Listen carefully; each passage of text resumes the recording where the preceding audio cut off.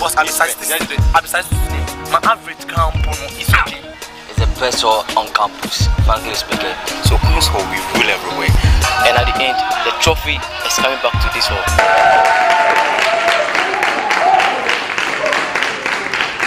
And again, they are coming up against Mensa Sabah from the University of Ghana.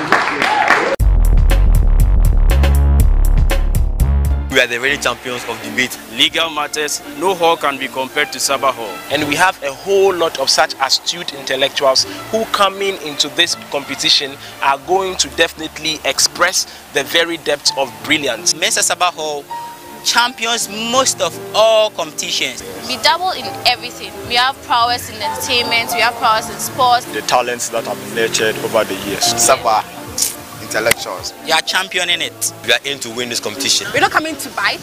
Right. We have Popo, we have JC, we have all the fraternities. So we are the Vikings. Sabah is coming for the competition and we are coming with more fire. As Popo mates will say. Popo mates, fire! Unity! Solidarity! Unity! Solidarity! Hey! Hey! Hey! Hey!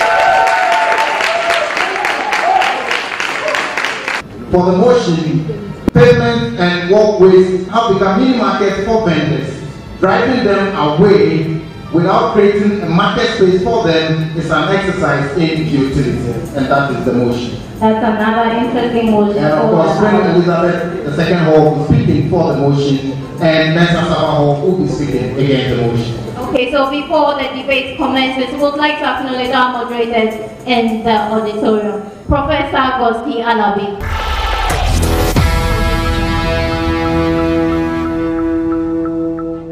We expect a very exciting competition. I in particular anticipate that it is very likely that the traditional halls like the Commonwealth Hall, the Katangas, the Marinas, the Custodians are going to come in very strongly with their support base, with their kind of culture and traditions to intimidate the young halls. But I expect that the young halls are going to put up a very, very strong competition. They must hold themselves together. They must surprise us because they should come in their numbers to surprise the traditional halls. We believe this is going to be a very, very exciting reality show that will generate a lot of interest. In terms of leadership, we'll be looking out of coordination and synergy and the teamwork, the flow between them, the ability to identify each other's strengths and make very good use of those strengths.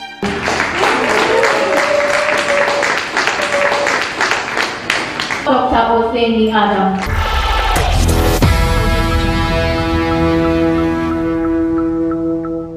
This is a very good venture, and it is going to unearth so many qualities of the students we have at the university level. These topics given are not given anyhow. They were carefully carved out, carefully selected, carefully really monitored, and carefully considered in terms of how beneficial it would be to the nation. And we know that at the end, something good will come to help the development of the nation. Expression of thoughts, use of language, and how to bring peace. Because no nation without peace can ever develop. Okay, and this show is brought to you by Yacht, producers of Hood Conflict and Hood Frosted Conflict. We are also supported by Capital O2. Now, a little advice to our debaters. When the bell is rung once, it means you have done a minute of your assertion. When it is rung twice, it means you have 2 minutes more to finish with your presentation. And when the bell is rung continuously, it means that the time for your presentation is up. Let us kindly desist from even more presentations after the bell is rung. So on this note, we thank very much Queen Elizabeth II Hall and Mensa Sabah. Shall we give them a round of applause as they get ready to set up the motion? So speaking for the motion, we welcome Queen Elizabeth II Hall. Hello, timekeeper, ladies and gentlemen. Pavements and walkways have become mini markets for most vendors. Driving them away without provision for a better market space is an exercise in futility. My name is Esina Michao Saibunsu, speaking for the motion, right? So what we do first is I give a bit of contextualization on what the debate is going to be about. We analyze the nature of street vending, then we prove to you why driving street vendors off the street without providing them a better market space is an exercise in futility by the government, right? So an exercise in futility in today's debate is simply means something that is incapable of producing any useful result. In other words, something that is pointless or useless, right? So this debate is not about whether street vendors are a menace to society and whether government should drive them off the streets. I think from the motion, it's pretty implied that this is about the way forward. Do we drive them off the streets by providing them a better market space, or we just drive them off the streets without any provision for any better market space, right? So those are the comparisons on which the debate will run today, right? And I think the underlying assumption in the debate is that this happens in a space where no alternatives exist. So it means governments drive people off the street without providing them a better market space as an alternative for their economic sustenance. And then even if these alternatives exist, it means these alternatives are not better for the current situation these people find themselves in, right? So now let's look at the nature of street vending. Street vending is an ancient and important occupation virtually found in every country and major city, right? They are associated with issues like congestion, health and safety risks, tax evasion, and the sale of shoddy merchandise, right? Ghana especially has a long history of legislations, both local and municipal regulations that are targeted at getting rid of street vendors. Example is the AMA bylaw in 1995 that strictly said street vending is unlawful and is strictly prohibited by the laws of the country. And then in 2005, there was a decongestion exercise, and over the years, there have been several special task forces that have been set up to get rid of these street vendors. Now, the most important question in this debate is, why is it that after all these years of these legislations, over decades, about 5 decades since the existence of these countries, street vending is still a menace in this country, right? And even after street vendors themselves especially know that their job poses a very great hazard to them, because then they are more likely to be the victims of road traffic accidents. Despite all these occupational hazards, the most important question, why is it that this exercise by government has proved futile all these years? We tell you it's because government tries to get these people off the streets without providing them an alternative market space for them to survive, right? So first argument as to why this is an exercise in futility, right? Now the first thing we tell you is governments can never implement a policy without first fulfilling its mandate to their people, right? A core mandate of every government is to promote the welfare of its citizens. This cuts across all sectors like health, education, and economics. And especially in a welfare state like Ghana, governments are largely responsible for these improving the welfare of their citizens, right?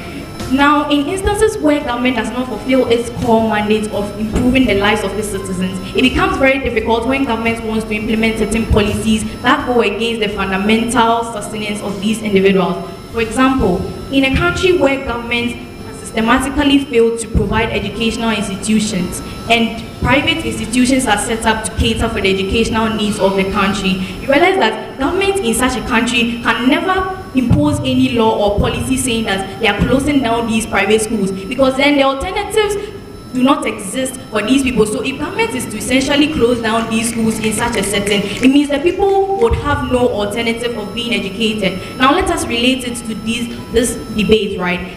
Economic prosperity of citizens is a core mandate of government. Government is supposed to make policies that make it easier for businesses to thrive, and government is supposed to, as much as possible, provide infrastructure for small-scale businesses to also thrive. Now, in the instance where especially these street vendors are have been identified as a problem in these countries, and government wants to get them off the streets, what's the best way of getting them off the streets? First, ensure that you are providing them with a better market space as an alternative, which is first and foremost the core mandate of these people. If government does not fulfill its mandate, human beings will always find a way of sustaining themselves, and however they choose to do it, governments cannot enforce any laws that says they shouldn't do it that way. So governments can never, or the exercise of driving away street vendors will always prove futile in this country, because government is not fulfilling its mandate by providing them the necessary infrastructure, right? Now the second thing we argue is the lack of political will in this country, especially, right? Because usually governments want to pander to party politics, and no government wants to be the bad guy who sacks people off the streets because then they want to get re-elected. So an example is the issue of galamsey, right? Over the years, consistently, every government identifies that galamsey is an issue and they should get rid of it. But then the lack of political will to be able to see it through and drive these galamsey operators is usually not there, because they are scared of the backlash that will exist if government is seen to implement such a cruel policy of sacking its own people from something that sustains their livelihood. So what is the antidote to this lack of political will? We tell you the antidote is providing them better alternatives, because then if government is saying that I'm taking the street vendors off the street, it's not a cruel policy because then I'm giving them a better alternative, then government has all the justification and the high ground to go through with this, right? So we realize that in the current government with the issue of galamsey, there's been a large collaboration from all sectors, both bipartisan and in getting rid of galamsey, because the difference with this government's implementation is that they are providing these galamsey operators another alternative. They are telling them that form an alliance of small-scale miners and then let us get you a license and operate within the scope of government, right? So government then has the high ground and the political will to be able to push through getting rid of menaces in society like street vending. So the same thing applies to street vending. If you really want to get rid of them and you don't want that exercise to be a futile exercise, give them a better alternative and gather as much momentum and support and political will as possible to be able to follow through with that exercise, right? Third argument is about choice architecture and how if government does not influence people's decisions, it becomes very difficult for them to want to get things done like this, right? So the whole idea of choice architecture is that individuals are rational, and when provided with multiple options, individuals will always make the best decisions for themselves based on the facts and logic, right? Now, how does this apply to today's debate? That means that on the average, looking at how tedious street vending is and looking at the occupational hazard that come with it, how these people are at a much higher risk of being knocked down by Okada vehicles, cars, reckless drivers, and what have you, it means that these individuals might prefer a better alternative to their current situation because their current situation is not the best. But then, because of economic sustenance and the fact that these people have to survive and they do not have any other option, they will want to remain on the street. So now, if government wants to implement a policy that says get these people off the streets, government should be able to attract these people with a more viable alternative that makes them more willing to even go there without the use of force, right? Thank you, thank you. Thank you. Thank you.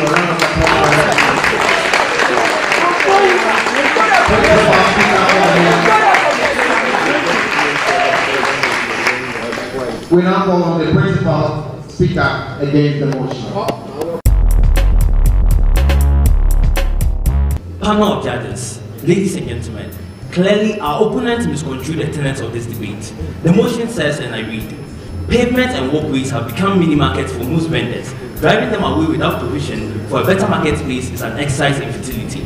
My team and I from the Mrs. Sabaho are clearly against this motion in particular, right? But before we even delve into the motion to understand what it means and the arguments that we bring to our, we'll take the wording of the motion and why I said they misconstrued the debate. But let's take them at their rebuttals and the arguments that they bring into the context. First of all, they tell us that this has prevailed because government did not provide markets in the first place. Ladies and gentlemen, this is insulting to the intelligence of every Ghanaian within this room, ladies and gentlemen, because we all know that within this country, within almost every district, there is a market, ladies and gentlemen. There is a place which is legally ordained to be a trading place for such activities, right, ladies and gentlemen? So the fact that such individuals have ignored such an activity shows an illegality in itself. I will engage further. But first also, they tell us that government has a duty to provide for the welfare of citizens. This is very confusing, ladies and gentlemen, because they tell us two things. They tell us that first they admit the dangers on these streets, that there's possibility of these people having accidents, etc. But because these people are going to make lots of funds, and because this thing has been in Ghana's history since ancient Ghanaian times, let's let them be there. So in other words, ladies and gentlemen, these people are prioritizing economy over the lives of these people on the streets, something which any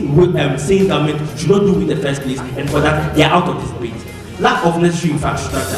Ladies and gentlemen, in a world, as I explained to you, why within every district in Ghana here, without reference to any document whatsoever, because this is a fact even a common child in Ghana knows, ladies and gentlemen, it is important that if there is such a place dedicated for trade, these individuals get there, and lack of it, they have intentionally neglected it. This is not a matter of choice, because and even if it is a matter of choice, ladies and gentlemen, we thought that these markets are within the confines of such areas. The individuals chose, and this is the very important reason, they chose based on their own reasons to stand out of such matters and such it doesn't play. Go on to the wording I was talking about. In emotion, ladies and gentlemen, there are key words that we need to understand before we get to the elements of this, right? So we say driving them away, it connotes two things. One, that the action is sacking them is being undertaken by government. Two, that these mini markets on pavements or walkways are illegal and unprescribed by the state, and that's why it even requires the action